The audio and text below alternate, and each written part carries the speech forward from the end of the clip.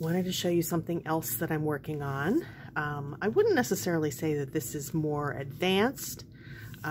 It's just I have different levels of projects that I'm working on, and as I'm sure some of you can understand, I'll work on this and I'll work on that, and I'm fine with that unless I have some sort of a project with a deadline. I like to go with what I'm in the mood to create.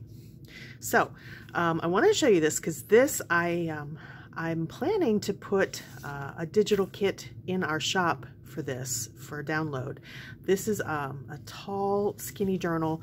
I've already got it bound, but I thought I'd show you. I used a recycled hanging file folder for the cover, and with some fabric on the spine to reinforce it and to cover up the stitches from the binding.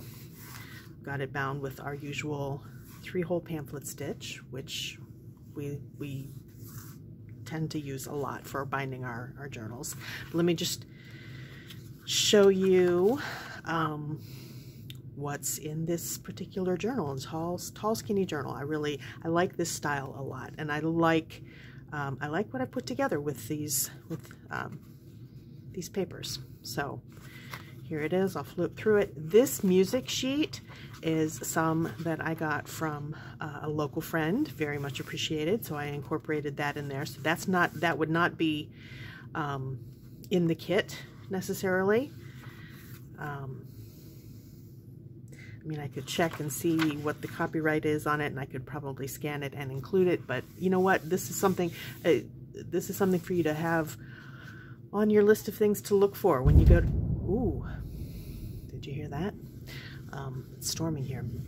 When you go to thrift stores, something to look for is old music paper. It adds a lot to journals. So here's what's in here. And the second side, because I designed them with half one thing, half another, so the second half is actually different in this case than the first one. And I'm really happy with how it turned out. I like it. It's got some like old wallpaper, all old wallpaper, tapestry, document kind of things in it. So that is the journal itself. And I also have designed a tall pocket set to fit in here. So I've already got it cut out. This would be, I don't know, I haven't decided yet. I don't know if I will include it with the paper kit or if I'll do it separately. We'll see. But here it is. I've already got it cut out.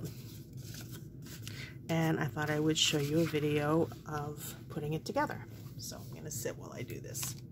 Okay, let me move this temporarily out of the way. Let me get a piece of paper for gluing on, because I think for this is the base piece. Make sure you can see. This is the base piece, and this gets glued on top. So I think what I'm going to do is use glue stick for this.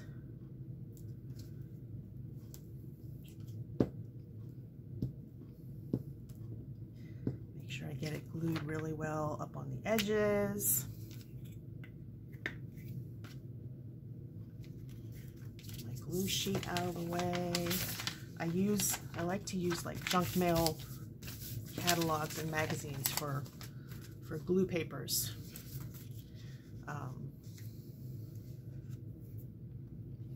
Just keeps everything a little neater. Okay, so then I'll put this on here. That's that layer.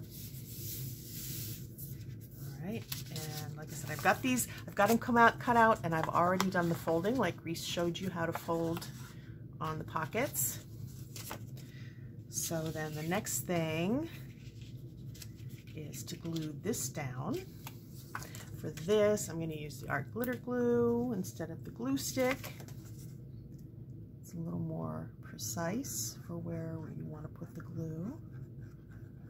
So I'll put the glue on there, on the two sides and the bottom. That gets glued onto the bottom here. And I have it not quite, hope you can see, I have it not quite to the bottom here. I could have had it up. I could have moved this up. You can position it however you like, but this is basically the order of it. Now this I need to decide. Are we going to include this as, you know what? I'm going to glue this down, and then I'll glue the pocket on top of it. You could also, if you wanted, you could glue this as part of the pocket, like glue the flaps to this piece and make it a pocket that way. Entirely up to you, whichever way you prefer. But like I said, I think I'm gonna, here, let me get my glue paper. Put glue stick on that.